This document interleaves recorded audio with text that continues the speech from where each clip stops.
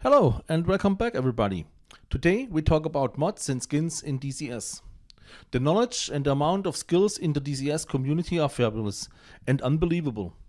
But somebody like me, glad to know where to turn on and off my computer, strictly follows rules, especially rule number 1. Never change a running system. And never ever do this deliberately. But there is always an exemption, triggered by the delay of DCS version 2.5, which will be now released someday in 2017. It may be worth to think about mods, especially when you are a helicopter pilot. It's not only the new Caucasus map, there are also a strong possibility for new cargo to be transported at the hook by the UH-1 or the Mi-8. Some signs pointing the integration of the Ubuntu cargo mod we talk about in this video, and maybe helipads and others as well. Of course, this maybe happened in 1.5 or 2.0 on some Friday together with other improvements with the next update. But because we don't know and you are a helicopter pilot with a lack of patience, you may try a mod or a new skin for your aircraft. Let's start with skins in new colors. At this picture, the Red Bull skin created by Ubuntu. First question, where can we find one? First source may be the DCS website. Under Downloads, User Files, you find the filter menu. We are looking for a skin.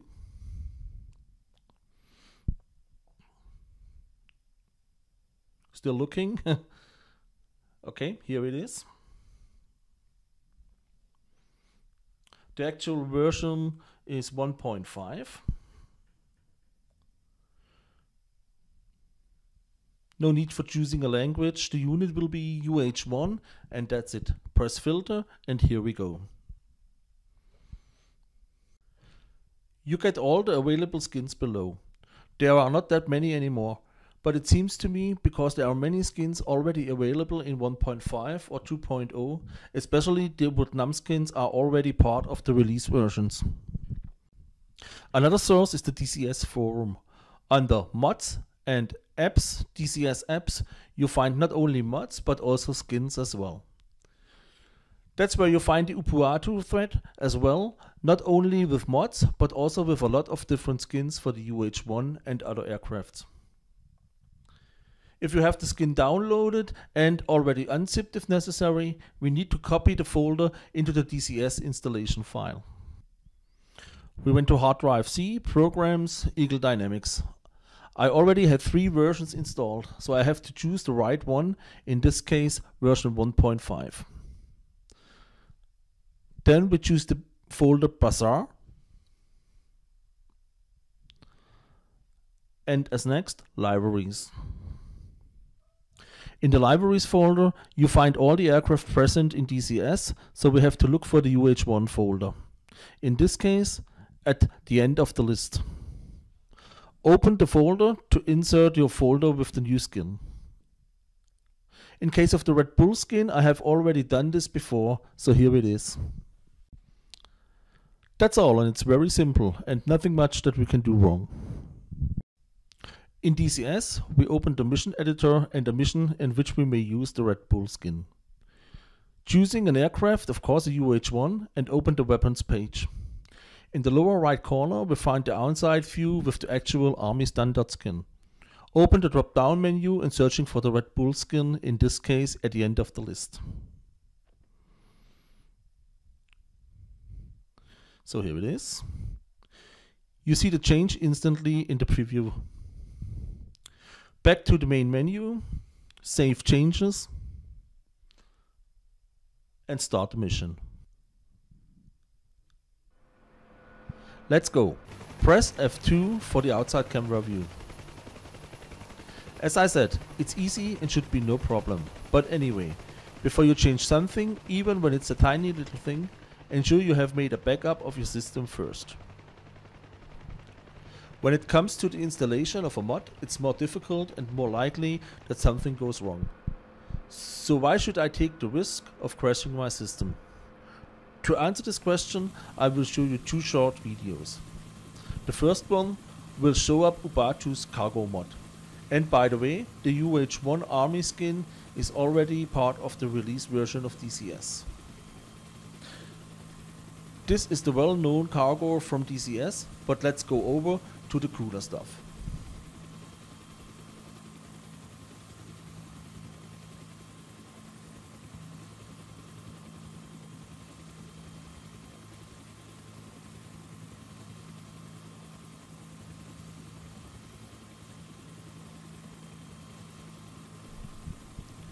All of these may be integrated in DCS right now.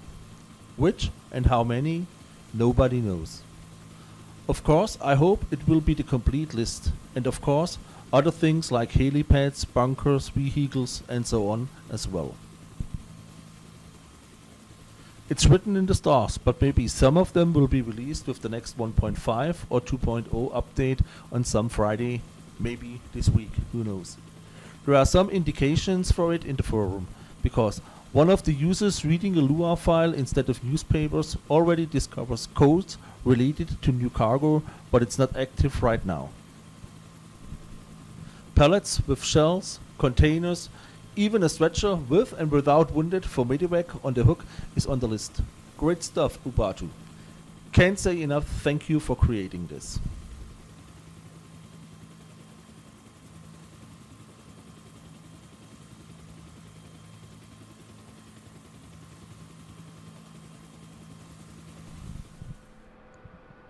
In this part, you see the Caucasus map with the original textures from Eagle Dynamics in the lower left and the textures of the Star Race Caucasus mod in the upper right corner. The difference is obvious. With the release of 2.5 and the new Caucasus map from Eagle Dynamics, which will be released simultaneously, there will be no reason for installing this mod as well. But we all know 2.5 is now expected someday in 2017. And friends, there are still only 365 days available in 2017 as well, which may be not enough to finish 2.5 before suddenly 2018 appears.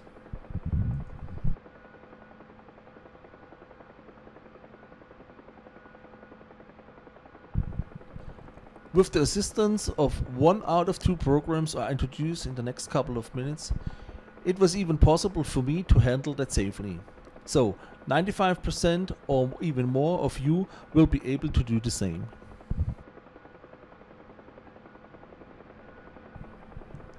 Brand new, but the right way to work with in the future is a program called OVGME.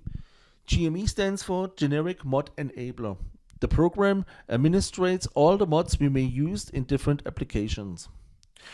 It's new and still work in progress, but it will be further developed and you get contact with the developer over the DCS forum. Unfortunately, I faced difficulties when trying to download the exe file, because my Windows 10 denied it for safety reasons several times. At the end, I got it installed, but without the promised help files. In this example, we use the older one called JSGME, of which OVGME based on. Not easy to find it in the internet, and take care. On many download sites you may get a virus for free.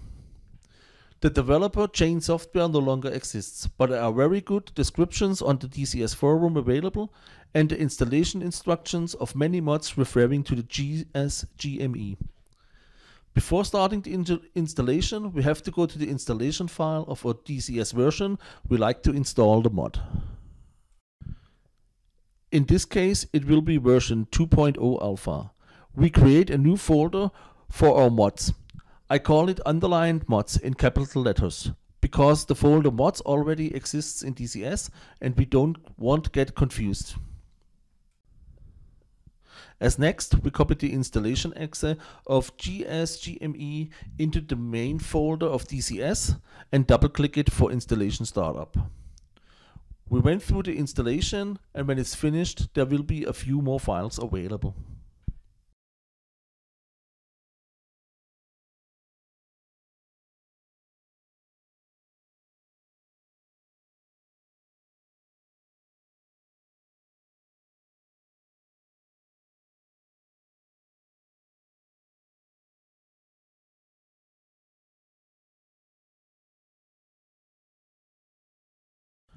Starting JSGME the first time, it will ask for the file or the folder in which we store all our mods for this version of the game.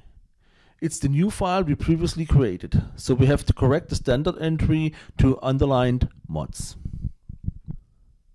Within the program, we find under task, generate snapshot of game files, which we will do first. So there will be a backup of the original directory structure of DCS before executing any changes. If everything works fine, I copy the mod files I like to use into the underlined mods folder. I prefer to do this in the Windows Explorer, but you can also choose the import function of the mod enabler. In most cases, all work is done, and you may activate or deactivate your mods in the mod enabler before starting DCS. In some cases, there is more work to do.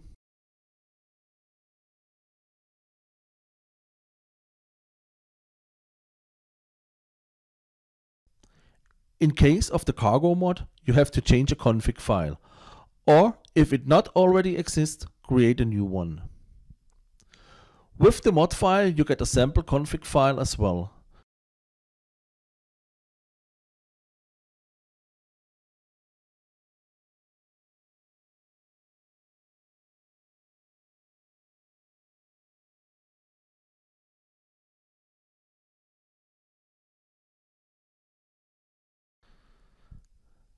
So you may copy this example into the user directory folder. Your username, in my case Mir, for any reason ever. Open the config folder and insert the copy if the file not already exists.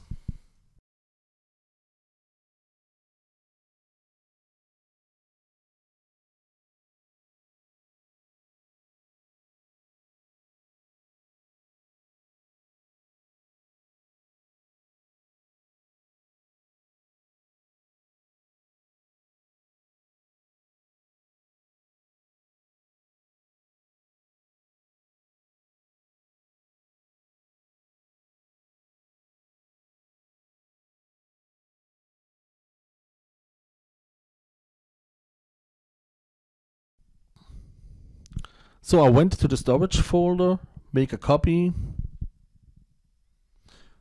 back to the user file, user folder, insert it, and voila, here it is. The last step will be to open the file in a text editor like WordPad and correct the path from the example DCS World Open Beta to DCS Open Alpha. That's the DCS version I would like to use the mod and the cargo mod.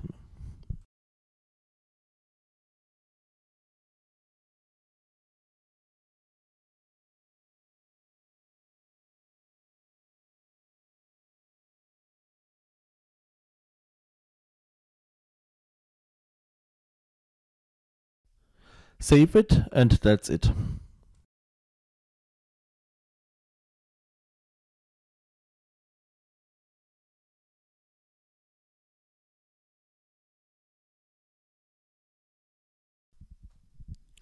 At this point, a short review into the DCS forum, looking for the place we will find mods and skills. Scroll down to the subforum Mods and Apps and choosing DCS Mods.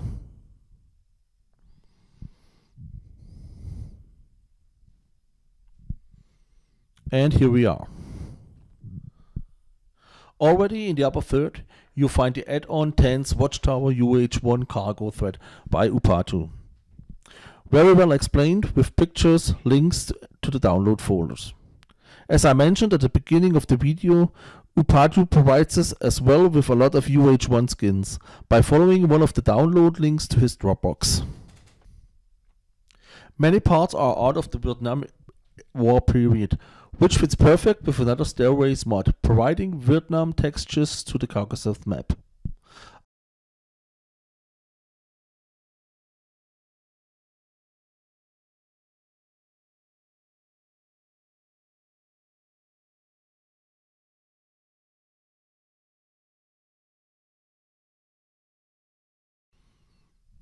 A hospital I miss so much looks awesome, especially when you're approaching it at night.